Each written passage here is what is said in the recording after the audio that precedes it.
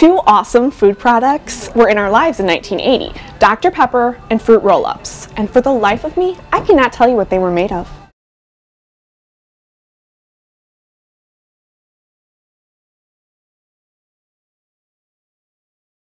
So they taste sort of like fruit, but mostly like red candy, which is supposed to taste like fruit, but it doesn't taste like any fruit I've ever had, like cherry or strawberry or raspberry.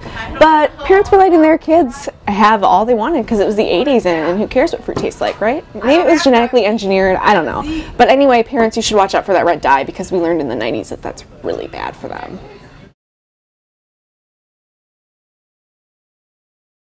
Dr. Pepper, or DP, as I like to call it, was also popular in 1980, and it consisted of about 80 flavors, apparently, none of which I can really identify. It's not really cherry, it's not really vanilla, I don't know.